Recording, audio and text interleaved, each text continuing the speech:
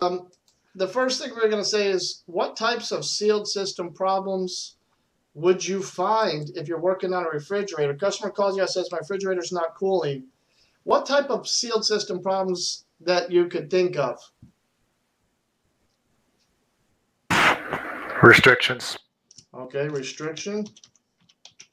Leaks, refrigerant leaks. Leaks. That be considered a sealed system problem? Yes. The condenser. Well, what would be wrong with the condenser, Gerald?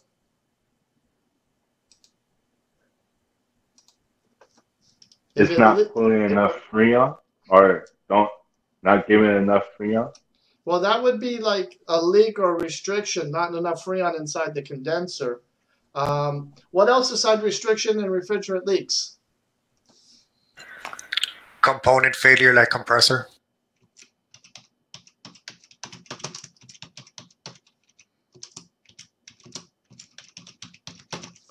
Compressor. What about an overcharge? Right? Unlikely from manufacturer. Well, what if a technician before you did a service repair? It's possible. So someone before you worked on it, they could have overcharged the unit. Okay, so let's take a look at a couple of pictures. I sent you all the PDF document of the presentation. Oh, good. I just said don't show the message again. I sent you all the PDF of this. So let's just go through the pictures, and then we'll come back to. Here's some different types of problems with a refrigerator. In the first one here, this is a defrost problem. Possible cause, open heater, terminator, controller timer failure. And if you look at it, the evaporator is like completely frosted. Are you guys able to see those pictures good? Yeah. Okay, because I know some people might be using a mobile device and it might be too small. Okay. This one is no airflow across the coils. I had a technician call me today and said that the evaporator fan was disconnected or not working. What is different between these two images where you can see the frost buildup on this one? And I think I can zoom in on it a little bit so you can see it better. Let's take a look at those pictures. Compare these two pictures here. What's the difference with the frost pattern on those two evaporators? You don't really have as much frost buildup on the coils or on the fan, the grill, right? And it looks like the tubes are freezing on the second photo. Okay, you're right about where the ice is. In this case, the frost that built up is all around the evaporator. But why do you think it looks like this? Why do you think you only have frost up here and not that much frost down there? Because the defrost will be taking care of the bottom half. Exactly. Very good. So the heater, which you can barely see the heater running across the bottom here, is still functioning. So we're still defrosting. And if we're defrosting, the heat is coming from the bottom and rising up, but it doesn't stay on long enough or apply enough heat to melt all the ice at the very top. And because the fan's not running, we're not pulling a proper airflow over the evaporator, so we're building up this ice everywhere on the evaporator, almost like this picture here, but it goes into defrost and melts the bottom half, and then it goes back into cooling. So that's why we would have this frost pattern or ice pattern at the very top. So let's take a look at this one here, sealed system problem. It says system restriction, refrigerant leak, or inefficient compressor. So why do you think it's just this portion here that is frosted? What is actually going on inside the evaporator that is causing that frost pattern?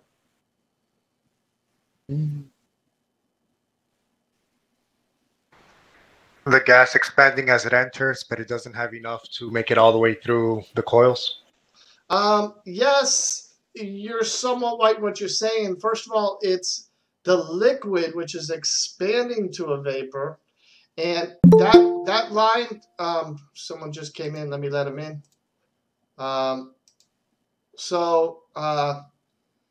This line here is where the capillary tube meets the evaporator and enters the evaporator, and you can see the ice up to this point. What happens is, if it's restricted, you're not letting enough refrigerant in there as fast as it could flow. And if it's restricted, the liquid is coming in, but only this much liquid at a time. And once it gets to this point where the ice stops forming on the evaporator, it has totally evaporated from a liquid to a vapor, and its heat absorption is totally lost at that point. So when you see a frost pattern on a refrigerator, and if I or anybody else asks you what's the frost pattern like, we want to see this whole evaporator have a small layer of frost on it all the way down, and when it hits the bottom right here, it goes to the back, and then it zigzags back and forth up the backside. So if we had a leak of Freon, then the pressures would not be right also, and we could have the same sort of frost pattern. So when we look at this type of leak or type of frost pattern, it could be a leak or it could be a restriction, and we'll talk about in a minute. Okay, so I see it's this, and I think it's this or this. How do I determine that? So let's take a look here at a normal frost pattern. So if you look at this evaporator here, this is the suction line in the back, and then this is the line that's feeding the refrigerant coming from the capillary tube right there, and the Freon's coming in, and that's a good frost pattern.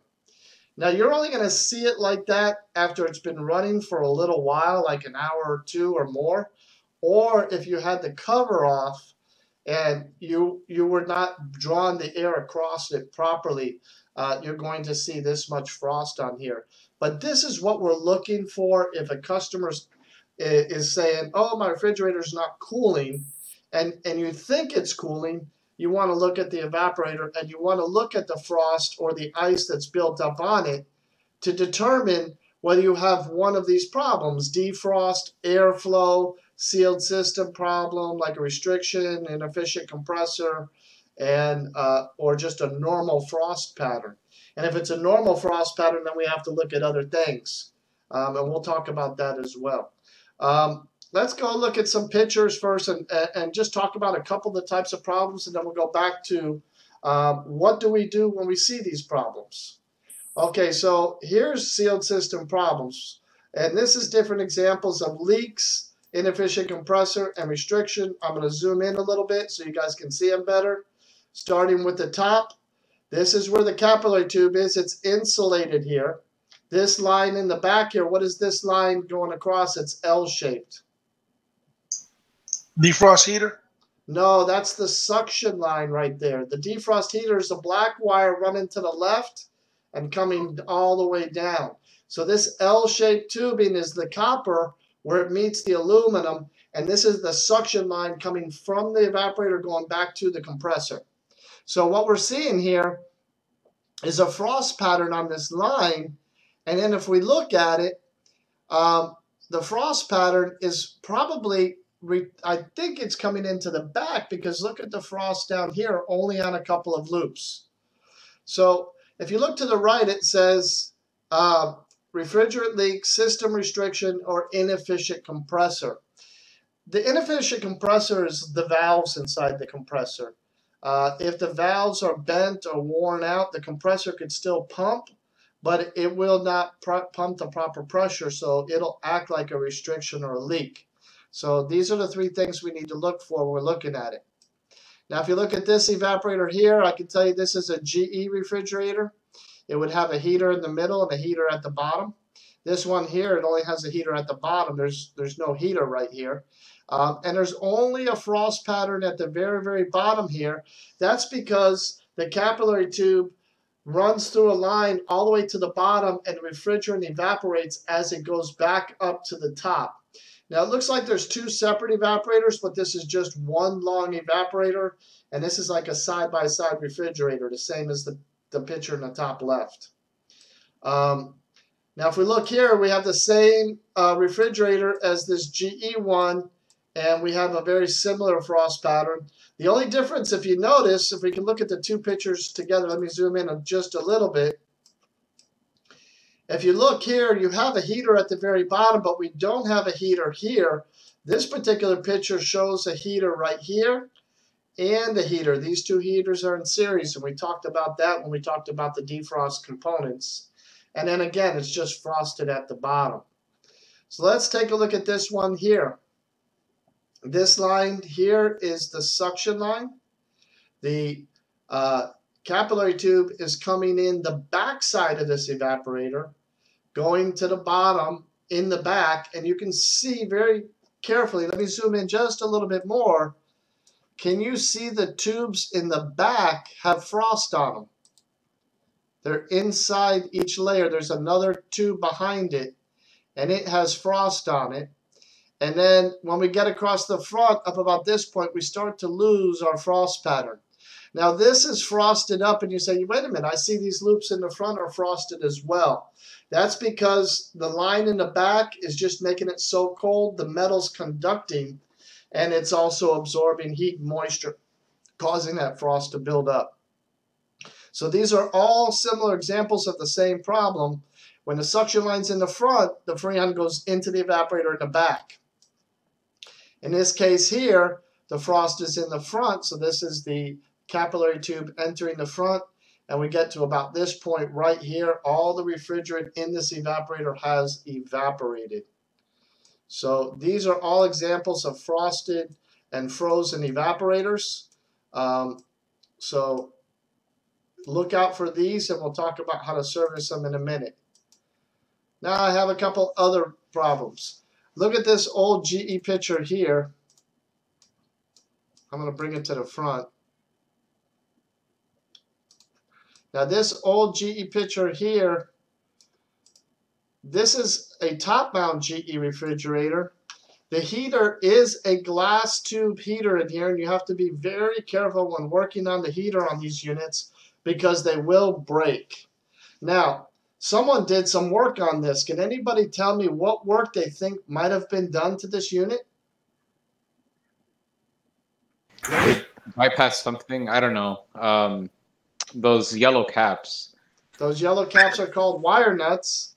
Wire nuts. So they hot wired something, maybe? Not hot wired. What do you think this is? They thought it was a defrost problem. It's possible that it was replaced prior to, or they thought it was a defrosting problem, and they replaced the defrost thermostat. So what it did is they cut it out, and they wired it up, and there's nothing wrong with that, but I like to take a little bit of electrical tape and tape up where the wires come in so that moisture does not get in the electrical connections and create an arc. But this, again, is only a partial evaporator frosted, and this is a sealed system problem. It's not a defrosting problem. So even if the heater was working, the heater runs the full length of this evaporator.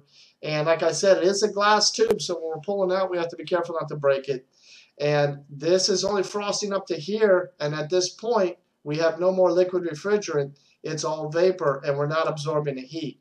So with instances like this, we get partial cooling. We don't get full evaporator cooling on this unit. And this unit here, what do you think that is?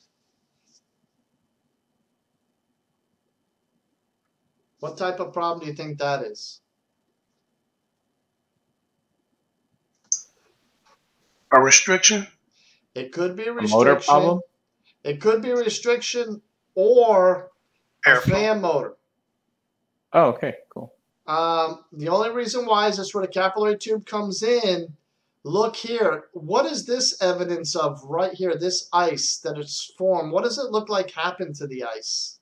Right here. That it had defrosted and then it just started to freeze up again? That is very correct. The heater's located on the bottom. It's a Cal Rod heater located here. And the heater runs up this side too and didn't melt it here. So either we do have a restriction or a low charge and it's freezing up on that point, but it looks like more to me like we have an airflow problem And if we look closely, doesn't it look like the ice might be hitting the fan blade here? So that would stop the fan from rotating. So even if the fan motor stopped working and then it just miraculously tried to start, it's not going to, because the ice now built up so high that it's going to stop that fan from rotating. So that is another sealed system problem, or an airflow problem. So how do we approach this one if it's an airflow problem? What do we got to do to prove whether this thing's going to work or not? I mean, take a heat gun to it and, you know, defrost. Well, see if the evaporator fan is getting voltage, and then I guess if it is, you have to ohm it out. Yeah, but before I would check voltage, because those wires are behind that fan blade, so you're not going to have easy access to the wires on this particular unit. Plus, the motor part's buried in ice. You need to get the ice off. Now, don't ever use an ice pick or a sharp knife or something. I have seen people stab the evaporator. I had one that someone had a blocked airflow problem here, and they were poking from the refrigerator section up to get the ice out, and they went right up into the evaporator. And at that point, the evaporator is no good. The customer has no cooling at all. But a heat gun could work, but with all this tape and electrical wires, and these fan blades are usually plastic, a heat gun is not good for defrosting for two reasons. A heat gun is designed to apply excessive heat, 300, 500 degrees. All that styrofoam and all that plastic and all those wires are going to just melt. A hairdryer would actually work a little better. It does not get as hot, but it moves more volumes of air. And you would apply that heat at the bottom, or put the heat right here in the middle and blow it up. But what I like to do is take a screwdriver, and not the screwdriver metal end. I'd hold it from that end, and I'd use the plastic end of the screwdriver like a hammer, and I'd slightly tap on this ice, breaking the ice in pieces, and remove it in chunks. So before you actually try to defrost an evaporator to get the ice off, just keep tapping it with a screwdriver. You don't have to hit it super hard. It's going to crack and break in pieces, and you can just grab that whole piece and throw it in the sink or in a bucket or something, and reduce the time it takes you to defrost the unit. Again, be careful not to hit the evaporator and damage it, but it does reduce the time it takes to defrost. Some of my technicians use a small steamer. Let me see if I can show you what they look like. Let's go to Amazon. I know I ordered one for one of my technicians, but these small portable steamers, it's important to have one. Let me see if I can look in my orders. You guys can see all the stuff I bought recently. Search all orders, steamer. And okay, this one here, I don't remember which one is the better one, but this steamer here has a little hose that can go on it, and it blows a high velocity of steam on the ice to help reduce the ice. Let's see if this video shows you how it works. The thing is you have to fill it with water and give it time to heat up.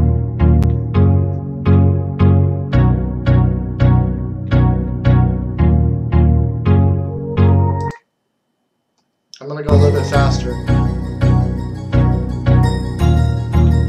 That's good.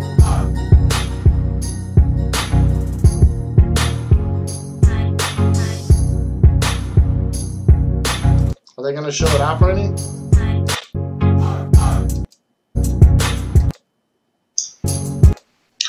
No, they're not actually. Oh, wait, they did. They showed it right there.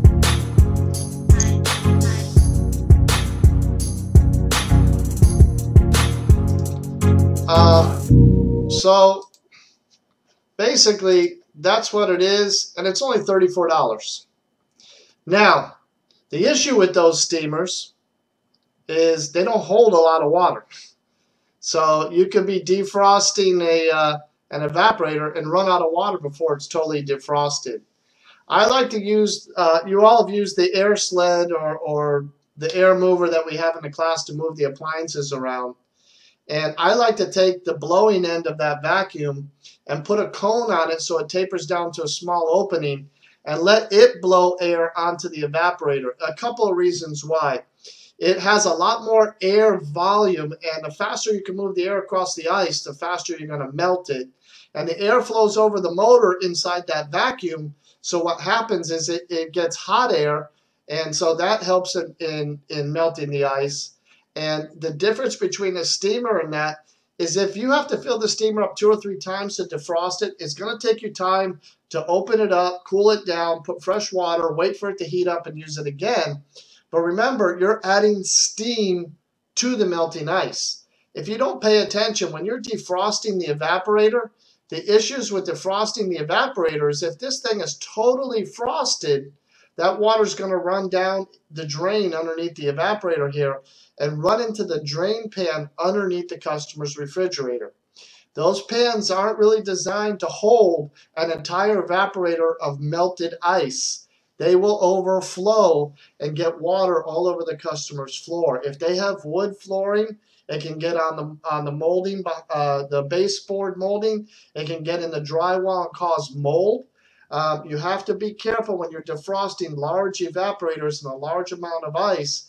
You have to pull that refrigerator out and make sure you do not cause an overflow problem. Because you fix one problem, now you created another problem. The customer's saying you damaged their cabinets, you damaged their floors, and everything else. So steamers do work good up to a point. I'm not a super big fan of using steamers. I was always into dry air and not so hot that I'm going to melt and damage my product. So let's take a look at this. This is basically the same as the last one. So we've already talked about that one. What do you think this problem is?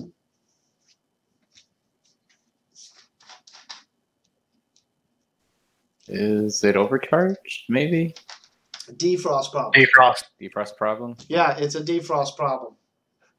So look here that it started frosting up about here, and the evaporator is completely frosted. Why don't we have much frost right where the capillary tube meets, but we have all this frost on the bottom? Why do you think there's not as much frost at the top? It didn't get a chance to completely circulate? Maybe? Not that the refrigerant didn't circulate, but once it builds up this much ice, the fan is located above this evaporator right here, and there's a cover that covers over it. This ice starts to restrict the flow of air over the evaporator. So even if it might try to defrost and melt some ice, it's going to rebuild back up real quickly. And there's no airflow, so we're not pulling a lot of heat across this. Also, the capillary tube may end right here, where the capillary tube may have been installed 2 inches deep into the evaporator and maybe spraying into the evaporator at this point. So this is where evaporation starts to occur. It may not happen here because how deep they put the capillary tube when they installed it. I couldn't tell you 100% unless I opened it up to check it out. What do you think this is?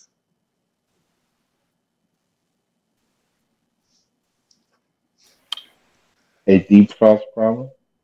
No, it's actually a restriction right where the capillary tube comes in, but there's so little refrigerant, it's just happening right in one little spot. There's no frost or moisture appearing whatsoever on the evaporator here. So I just wanted to show you that this here is slightly different than the last evaporator. So you may see something like this. This is a ball of ice, but this has been happening over a long period of time. For it to make that much ice, that customer had to notice they were having a cooling issue for a long time. So this is something that you need to identify and need to ask the customer, how long have you had problems with the cooling? You know, how long has it been not cooling properly? So this is another restriction problem. Let's see. I don't want to go to the next thing yet. So let's go back to what do we do with a restriction or leaks or component failure when you first go up to that unit and you feel that it's not cooling right, and you think you have a restriction. What's the first thing you want to do? I'm going to make a list here. Evacuate the Freon. Oh. I want to feel the condenser.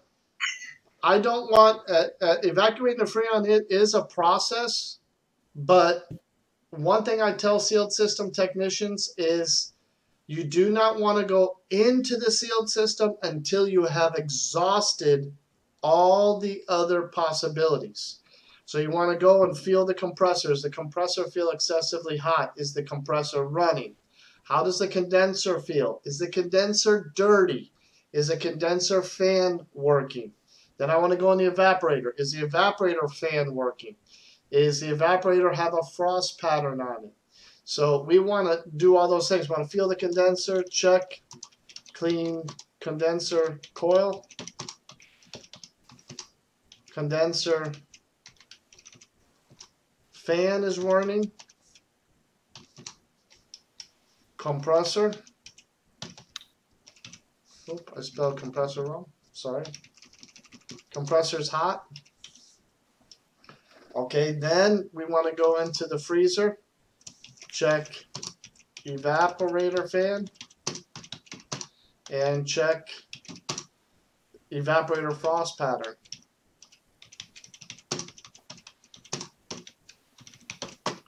Okay, so when you approach a refrigerator no cool, these are the things you want to check first. You don't want to take any access valves or gauges and everything else and put them on the system until you've physically checked all of these components. This is step one. I think I'm going to add at the top step one. Okay, you're going to check all these things to see if you can fix them. Now, let's take a look at, this is the evaporator we have, this one right here, okay, the top right corner. You've checked everything, the condenser's clean, the condenser fan's working, the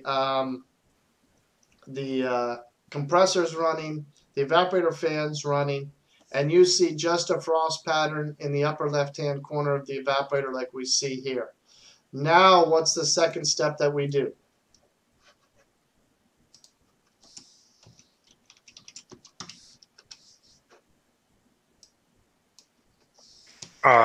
Once you have eliminated all components, we want to, and you're absolutely sure, maybe tap into the system and check readings. Okay, so we're going to add an access valve. Well, for some reason, I don't know what happened here. And where will we add an access valve?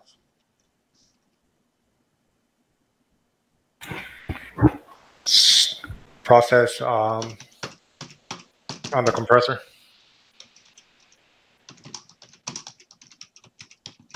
So if I open up a previous, I forgot which one of them had the valves in it. Was it this one? Let me see.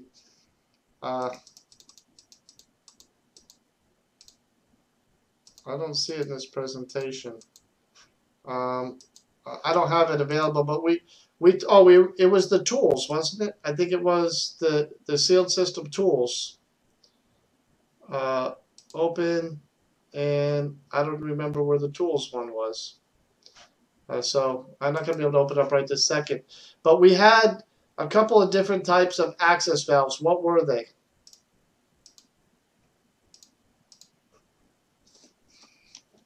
We had a bullet valve.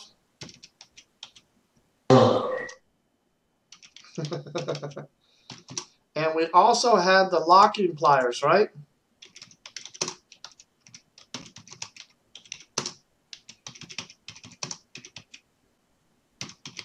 We talked about those locking pliers.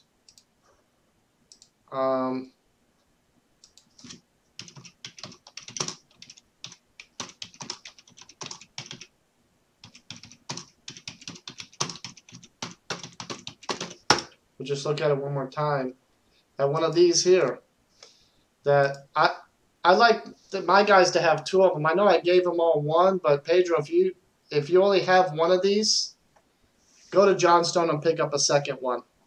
That way you can access both the high side and the low side. So with one of these valve piercing tools, you can pierce the line and hook up a gauge quickly. Where the bullet valves take time, you take them out, you got to find the right fitting, then you have to screw them all down by hand. It takes time. With these here, you can lock them on and hook up your gauges real quickly into the system. So I prefer the locking pliers only to reduce the time it takes you to access the system. So we're going to put an access valve on the process stub of the compressor. So let me insert a page into here. I will save this and email this all to you as a PDF when it's done. What do you think we're looking for when we are testing the process stub of the compressor? What kind of pressures would we be looking for? Any leak detection? A vacuum? Well, we want to see a pressure of what? What would be a good pressure of a refrigerator with 134A running? What type of pressure would we be looking for? 0 on the low side, right? If it has 1 evaporator, 0. 0 psi on the low side. Okay, so that's what we're looking for. I thought I heard a beep. Did somebody try to come in? No, some people are responding on the chat. Oh, okay. I'm not able to see the chat, so sorry. The process stub pressure of 0 psi on the low side. That is a good running pressure. It could be at 1 or 2 inches in a vacuum or 1 psi above 0, but that is a good pressure. This is what should be present if it's operating normally. Okay? But if it's a restriction,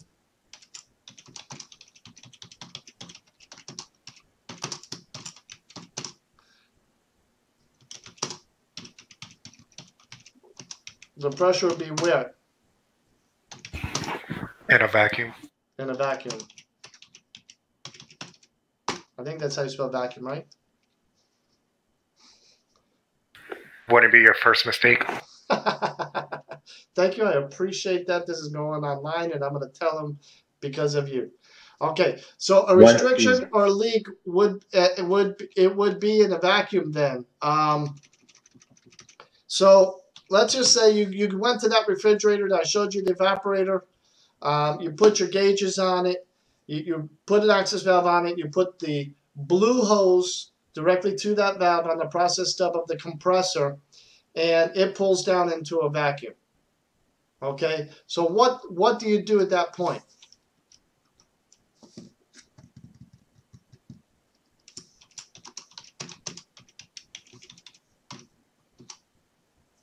How do we approach it? If possible, try to get a reading on the high side.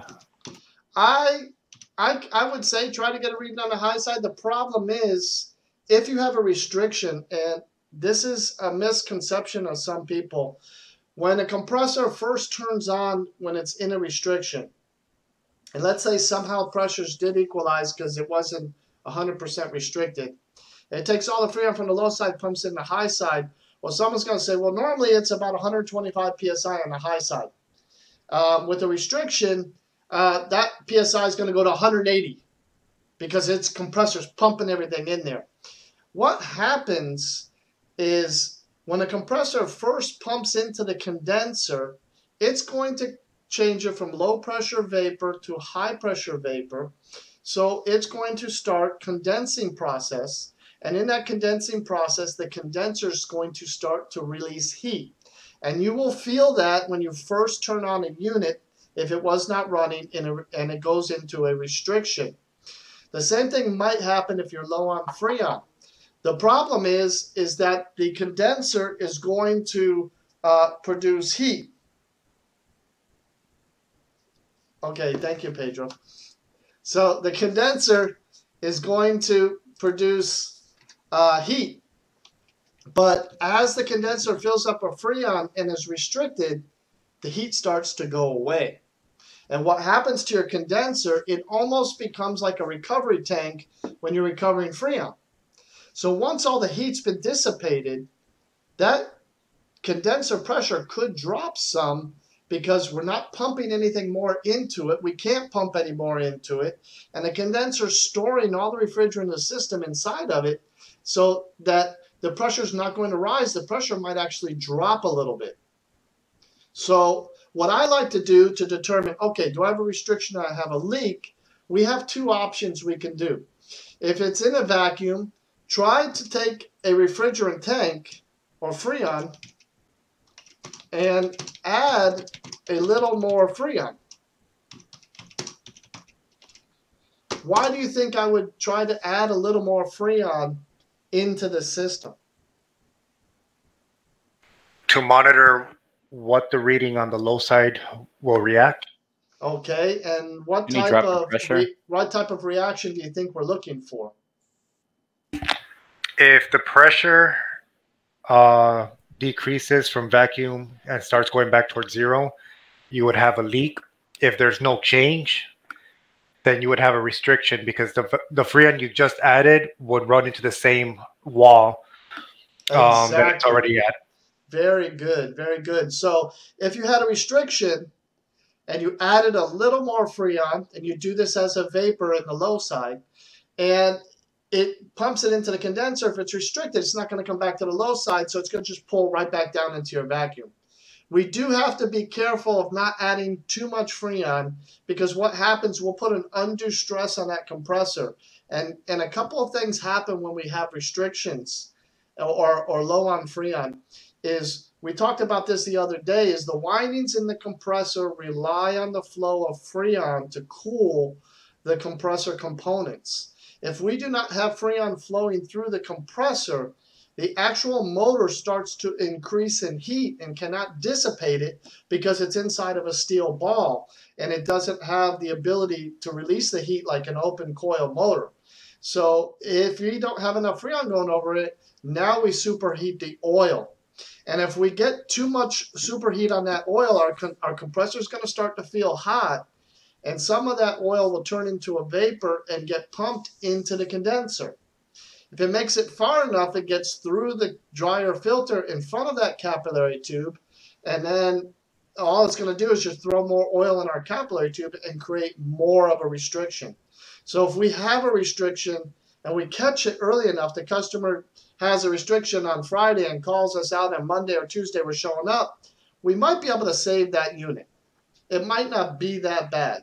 But we have to be able to determine whether we're low on Freon or restriction. So if we add Freon and the low side pressure starts to go back up towards zero, we can see that, hey, maybe there's a leak. Let's repressurize the system based on pressure now, try to get it to about 0 psi on the low side. At this point, if the pressures rise, and I'll put it here, rise on the low side back to almost normal, then I want to check the high side pressure. I want to know if the high side and the low side pressures are returning to normal. Okay?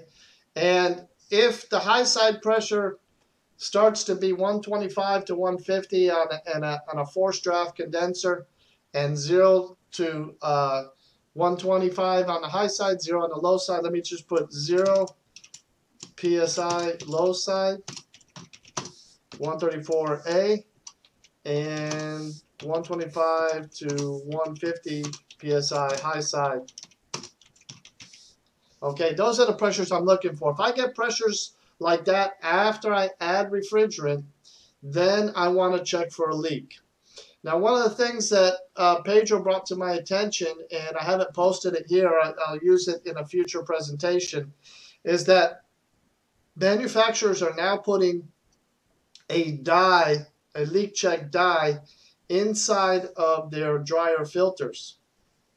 So you could replace the dryer filter and charge that refrigerator back up and tell the customer, okay, I've replaced the dryer filter, I've charged it with the right Freon, I have 0 on the low side and 125 to 150. Ma'am, I need to see how long is it going to take for this refrigerant to leak out. If I change the dryer filter, one of the first things I want to do after I change the dryer filter is do what kind of test before I charge it.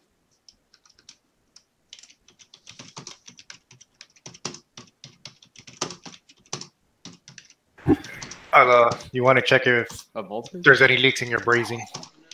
Okay, or the leak that was in the system to begin with. So give me a second to type this up as we go so I keep this as notes for you guys. So after changing the filter, what kind of test should I do before charging? I'm going to pressurize how? Pull a vacuum? No. Pressurize with what? Oh, nitrogen? Yes, I'm going to pressurize with nitrogen. And I don't want to test more than the low side test pressure plate that we talked about yesterday for the EPA. And that would be about 100 PSI with nitrogen. And then I'm just going to use a soap bubble test to check any fittings that look corroded or any of the brace joints that I did to see if I can find the leak right away. This way I might be able to repair the leak while I'm at the customer's house the first time. If I cannot find any leak, I'm going to vent that nitrogen out. So if no leak is detected, and let me put, if no leak is detected, vent nitrogen. I'm going to vent the nitrogen, evacuate, and recharge. And then at that point, I'm going to see if I can evacuate to what? To a vacuum. Yeah, and I'm going to try to get 500 microns. Okay, because if I had a leak in the system before I serviced it, I might have introduced moisture if the leak was on the evaporator on the low side of the system. So I want to pull a vacuum if I couldn't find the leak. Try to achieve 500 microns. Shouldn't take that long with a refrigerator as long as you have a good micron gauge. And you guys know we've had a few issues with our micron gauges, but that's what we have to do. So we evacuate it, we charge it up, we get those pressures to 0134A, and then we tell the customer, ma'am, I tested the unit for leaks. I wasn't able to find any leaks. So let's let this unit run and see how long it cools for and call us back if you're having any more problems. It might take a year before that thing leaks that Freon out where it causes a cooling problem. It might be that small. It may be in the wall of the refrigerator. But if it leaks out in a week or two, it should be something that if the customer called you back, you should be able to find. And at that point, we do something like we said. We put a trace gas of R22 with nitrogen in the system, and we use the electronic leak detector to try to identify a leak. So that would be a leak. What if it's a restriction? What if we charge the unit and let me just copy this and just paste it down here so I can put some. Let me ask you this: if it was low on Freon, then it automatically had to have a leak, right? Yeah, but if we had the unit low on Freon and we added a small charge and the pressure started to rise back up to 0, we would do that. Okay, we would. This is the procedure we would do if we thought the unit was low on Freon and I added a charge and both the high and the low side now are normal pressures. That's what we would do. But now I'm saying, what if now I added the Freon, but the pressure did not rise on the low side back to normal? What do I want to do? Doesn't that mean it's dirty? I'm sorry, I didn't hear you properly. Doesn't that mean it's dirty? That's why we're not getting proper readings? No, well, dirty, we're going to physically look at everything. So we said that if it was low on Freon, we're going to add Freon, and if the pressure goes back up, the system had a leak, and we're going to attempt to service or repair the leak. Now, what if the same problem, we went there and the evaporator looked like a leak or restriction, we added a little bit of Freon, it did not start to cool properly, so we know it's not a leak, and it looked like it's a restriction. The low side pulled back into a vacuum, and the high side was not an accurate high side pressure. Now what do we do? Evacuate the refrigerant. We want to recover the refrigerant, and this would most likely require recovering from both sides of the system. You misspell require. Oops. It's running off the screen too. Unlikely. And from. You know it is my keyboard, the buttons are a little bit hard. And so that one is a typo, but some of them I might miss a letter. I hit it, but it did not appear. Okay. The word likely. We understand. Where? Likely. All right, so if pressure did not rise in the low side back to almost normal, recover the refrigerant. This would most likely require recovering from both sides of the system. So a high side and a low side access valve. But let me go back to the low pressure. One more thing that I like to do on a low pressure. Can anybody think of one other test before adding Freon that might help indicate a restriction versus a low charge or low on Freon, a leak? What else could you do to check that? Use your hand over the filter dryer or along the tubing to feel for a cold spot. Yes, you could do if the filter dryer was cold, that means it's evaporating there and it's low on Freon. But if you unplug the refrigerator and it was low on Freon, but it had Freon in it, what would happen to your refrigerant gauge? It was in a vacuum, let's say 10 inches or 15 inches in a vacuum. What would happen to your refrigerant gauge if you unplugged the refrigerator and the compressor shut off? It would start climbing back towards zero. You said the game. Whoops. Okay, you guys talked over each other, but it would try to equalize the pressure. The low side pressure would start to rise back up above zero to whatever, depending on how much charge is left in the system.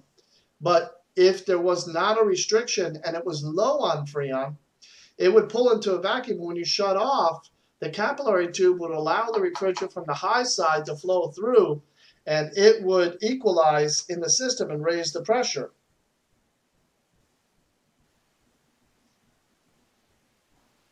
So that's another quick check to seeing if that we're low on Freon or not. So if the pressure rises back up, then I can add refrigerant and then do this too. So you might want to do turning the compressor off and see that the pressure is equalized first before you add refrigerant. Let me see something here. If the vacuum tried to, and then there's add Freon, well, that word's not even correct either, huh?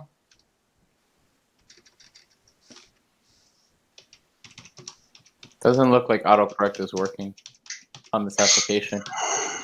Yeah. Or a spell checker.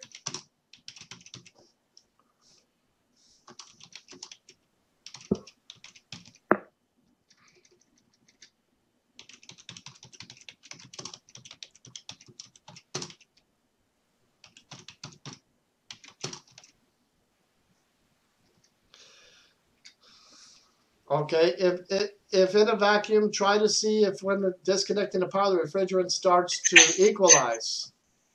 If so,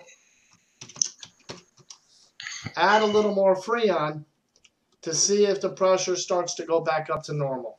So before you add the Freon, and I forgot this, sorry, when I was talking, is you want to unplug the refrigerator and then see if your pressure starts to rise. Right there, and we'll say, hey, if it starts to rise, it's most likely not a restriction. It might be a leak or a low charge. Now we're going to add a little Freon so we get the pressures up, and we're going to leak check it and so forth and follow these procedures. Now, if pressure does not rise back on the low side to normal, you're going to recover the refrigerant, most likely require recovery from both sides of the system. So let me add another page. Insert page after this one. So let's go to another page. So here we recovered the refrigerant from both sides of the system. After recovery, let's say step 4.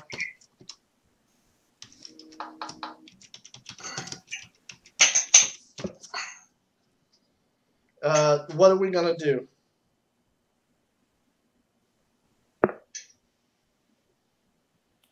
If it's a restriction? Yes. After recovery, cut out the filter dryer. Okay, and you said cut out the filter dryer. Why do you say cut out the filter dryer? Because if it's still restricted and has pressure, and if you heat it up, you're going to get a hazardous result. Okay, so if you're restricted, but we're recovering from both the high and the low side, so the high side is going to be attached right to where the condenser meets the dryer filter on the copper tubing. So you're going to pull the high side before it even meets the dryer filter. So hopefully we don't have a refrigerant restriction. And that is different from another type of restriction where someone did sealed system service before you got there and they soldered a joint together and it filled with solder and physically restricted the tubing so the Freon can't flow through. So here we're talking about a refrigerant restriction or oil or moisture restriction. You want to cut out the dryer filter if you can. And the reason why they recommend cutting it out is because the dryer filter is meant to capture moisture. And if you heat the dryer filter and it's retaining moisture, what's going to happen to the moisture? Release back into the system. It releases back into the system. Now, if you had a restriction, and I said if the compressor runs hot, excessive oil is going to be pumped throughout the system. You may also have trapped oil in the dryer filter or in your capillary tube. So cutting it out will reduce what they call a flashback, which is like you said, if there was pressure built up in there, it could flash like a little flash fire come out real quick when the lines come apart. But to cut it out would be an easier way to make sure that we don't take any contaminants that's trapped in the dryer filter and force it back into the system. So after you cut out the dryer filter, what I always recommend is to remove some of the capillary tube. This will most likely be where your restriction's at if you've caught it early enough within the first few inches that come right off the dryer filter. And let's see if I can get a picture here. I know I have a picture in our presentation of a compressor system. If I go back here, file, open recent. I think it's in a dual evaporator flip chart. So if we look here, our dryer filter is right here. So this is the condenser that's coming into the dryer filter. The capillary tube's coming off the top of this. So you want to cut the line right here. And if it's soldered just below it, you can cut it. Once you've cut it out, then you can take a torch and remove the solder joint and cut the capillary tube. If you have a long enough capillary where if you cut some off, you don't make it too short for yourself, I say recommend to remove 2 or 3 inches of capillary tube because if it's restricted, it's most likely restricted at that point. Now, the only way to tell if your capillary tube is restricted after you cut it here, what are we going to do? If I cut it right here, and I'm going to go ahead and just put a little line right here. If I go ahead and cut it right here, and the capillary tube is right here. Are you going to brace it? What do I want to do to make sure that the capillary tube is no longer restricted? I cut the capillary tube and I removed that restricted portion of the capillary tube. What do I want to do? Blow some nitrogen through it? And where would I blow the nitrogen from? Suction line? From the other side. Yes, very good, guys. I would go right here from the process stub, which is also the same as the suction line. Where does the low side go in a refrigerator? Where does it physically go, the low side? If I go from the compressor and follow the suction line, where would the other end of that suction line be? The evaporator. The evaporator. So if I pump nitrogen in through the suction line, it'll go, or in through the process stub, it'll go through the suction line, it'll go through the evaporator and come out the dryer filter. Well, not the dryer filter, but the capillary tube where the dryer filter is at. It's not going to come from the condenser. It's going to come from the capillary tube. We may get some out of the condenser that run through the compressor head and out through the condenser. But what we're really concerned with now is how good of a flow or pressure is our capillary tube giving us. So when you guys get hands-on practice in the class, I want you to remove the dryer filter, put some nitrogen through it, and see what a good capillary tube is flowing. Because if it's restricted, you can tell just by how fast the nitrogen is coming out whether it's flowing good or not, and whether or not we have a restriction here. So through this process stub, we'll put about how much PSI?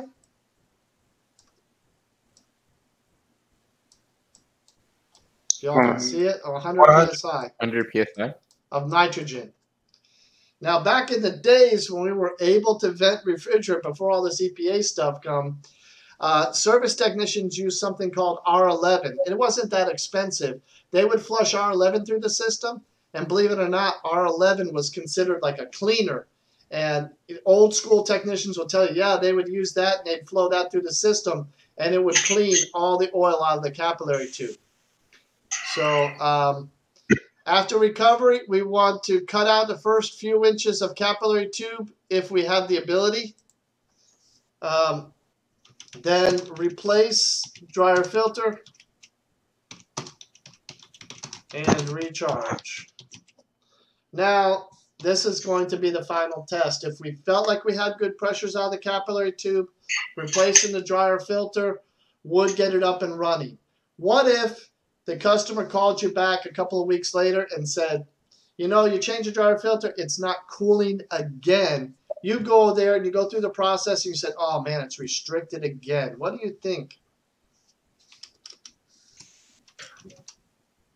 Some type of oil is coming out of that compressor? Very good. So if it restricted again within a short time, recommend new compressor, evaporator, and heat exchanger. Now let me ask you something. After charging them the first time for the other stuff, and now you're gonna, that second thing is gonna be way more money. Do you get like bad reactions with that? Yes and no. I mean, if you're talking about a inexpensive top mount or a $700 refrigerator, parts and labor is going to cost you close to $400 or $500. The average customer is going to say, no, I don't want to do it. But what if it happens under the first year factory warranty? If you're working for an extended contract company, might authorize that type of repair. But what if you're working on a built-in Sub-Zero refrigerator that's $5,000? Or like the ones we have in the class, that we have that one refrigerator is close to $13,000, $14,000. An evaporator heat exchanger, even if it was a COD and you charged the customer $1,000, Sounds like a lot of money, but you know, $1,000, $1,500 job on a $14,000 refrigerator. Remember, the customer changes that refrigerator. A lot of times a built-in refrigerator matches all the appliances in your home. So if they change that one refrigerator and they can't get it to match all the appliances, we're talking about a $100,000 kitchen for $1,000 or $2,000 repair. Most likely those customers say, oh, go ahead and do it.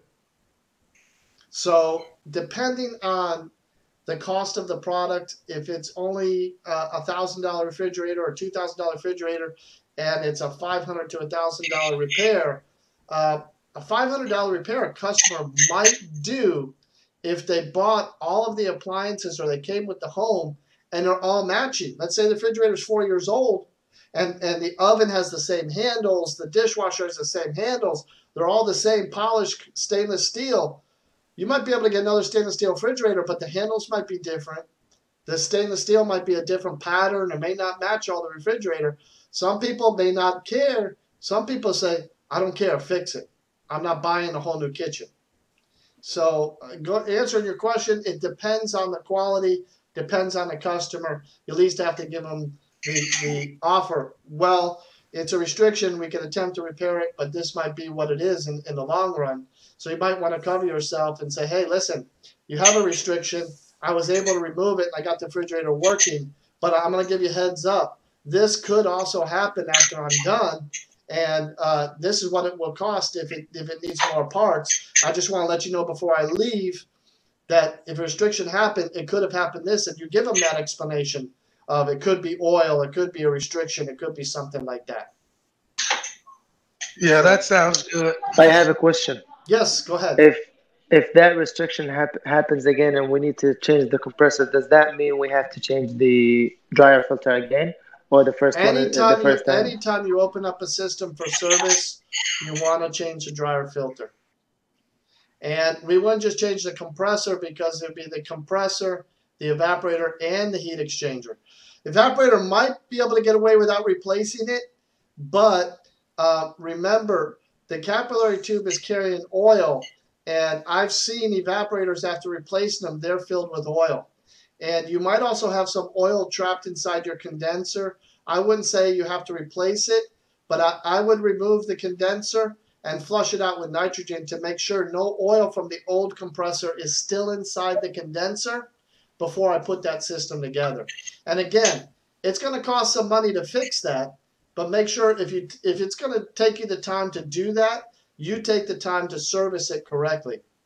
Because otherwise, nothing gets you more frustrated than doing an hour-and-a-half job, 2-hour job, and then a week later the customer calls you back and says it's not working again.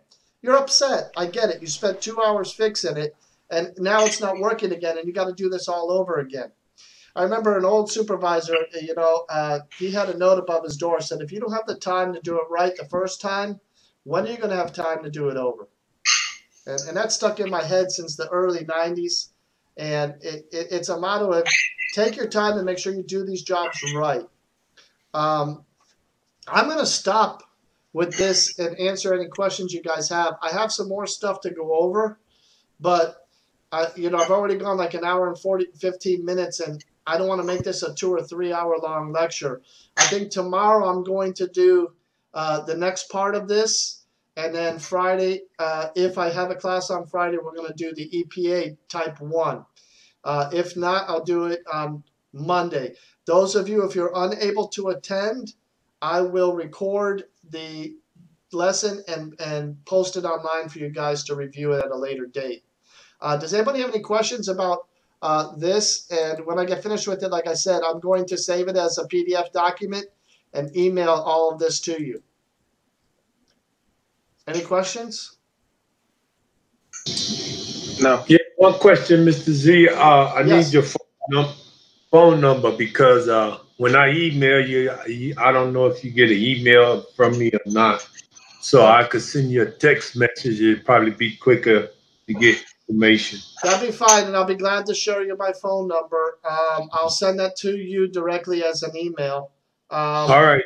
The thing is it depends. I have 3 different emails. I have the school email and I have 2 different personal emails. And so I've been communicating to you through both the school mail and the personal one. And the only reason why I'm using the personal one is because the school system's limiting me on the size of the files that I can attach and email. So I have to use my Gmail to send messages, and I created groups so that it's easier for me to add you guys to the email list. Any other questions? I'll send out tonight an email with the video, the train. I have to upload it. It will take me a little time, and I'll send you an email to that, and I will send you my telephone number. Anything else you guys need? No, that's it for me. No, that's about it. No. Okay, well, thank you very much, and I'll send you an invitation for tomorrow's meeting. Have a good All night. right.